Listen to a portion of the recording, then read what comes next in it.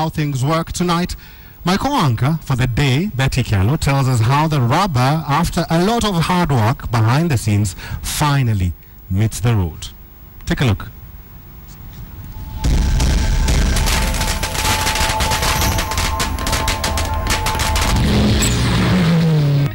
Cars, we love them, need them, use them, or dream of owning them. But you know, a car is just another metal blob without this. Tires. Ever wonder how tires are made?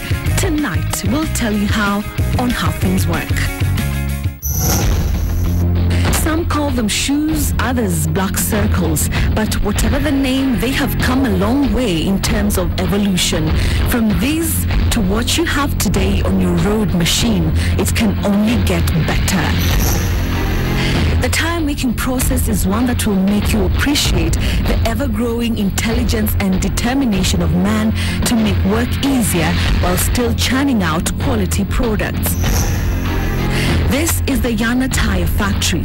This production plant manufactures up to 2,400 tires a day, 62,000 in a month.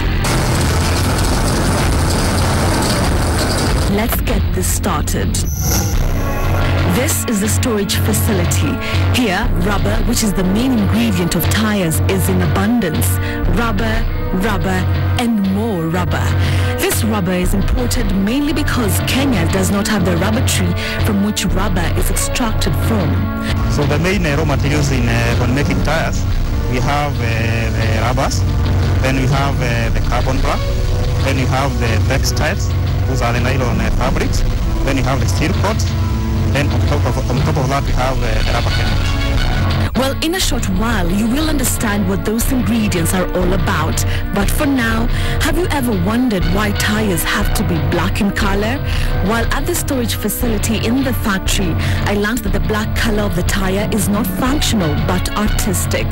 This simply means that you can have blue tires, yellow tires, red tires. Problem is, what happens when it rains? The black basically takes a load off your back in terms of cleanliness. From the storage facility, everything starts to get exciting. All the ingredients move on the conveyor belt to this mixer. This is a Banbury machine. Here, the rubber, carbon black, which is the pigment of tires, rubber chemicals are mixed. This control panel aids in the mixing of ingredients to achieve the required uniformity. When the mixing cycle is complete, the hot mixture is dropped onto the rolling mill. The mill acts like a giant pasta maker, ensuring all the rubber is in uniform thickness. Then it rolls onto the wigwag machine. Here, the mixed rubber is cooled and layered onto a manageable pile. The Quality Control Laboratory is the next stop. Here, the rubber is tested, and if it is approved, it goes on to the next stage. Here, the terminologies start getting a bit complex. We check how the rubber is curing. What's that? It's called vulcanization now. Make no mistake to think that we're even close to the end product. This is a part of the factory that begins the assembly process. The rubber that is now ready goes through two main processes, extrusion and calendering.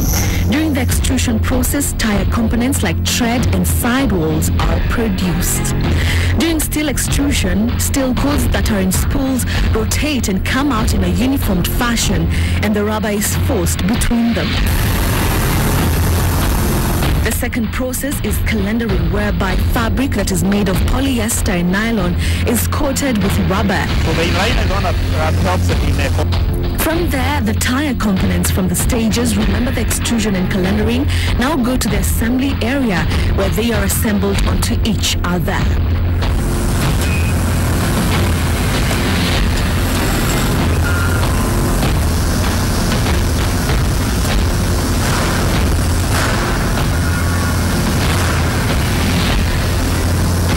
Then finally, the tire starts taking a familiar shape.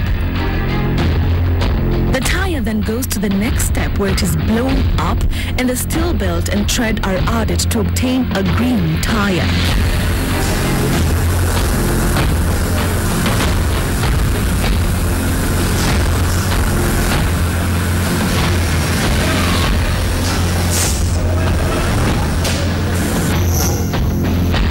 final process of the production is what they call curing. Well, this is not the typical medical process, but rather the baking process. Here, the tire is placed into the molds that are heated up to 180 degrees Celsius. They are cured for about 10 minutes to 1 hour, depending on the type of tire. It is here that the tire gets the tread pattern and the markings on the sidewall. Then, after the cure, the tire pops and drops. Before the tires leave the factory, inspection has to be done to ensure that no defective tire gets into the market. And that is how things work in the tire factory. Betty Kyalo, how things work.